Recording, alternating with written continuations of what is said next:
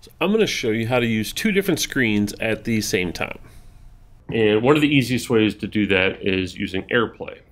So if I click on my Airplay menu at the top and I click on the name of my television and enter the code, it will allow me to project my computer screen onto my television, like so.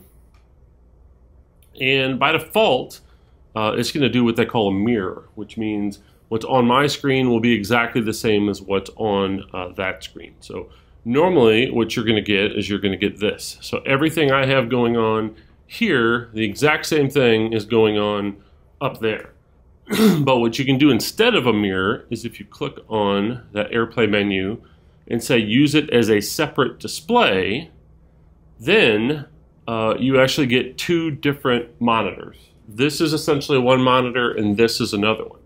And the way that works is if I move my mouse off the right-hand side of my computer screen, it will actually show up over here on the other screen.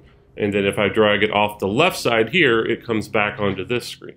So what that allows me to do is I can control which things students see and which things they don't. So I could be doing something like taking attendance on my laptop screen where students would only see the do now, which might show up on the second display or television.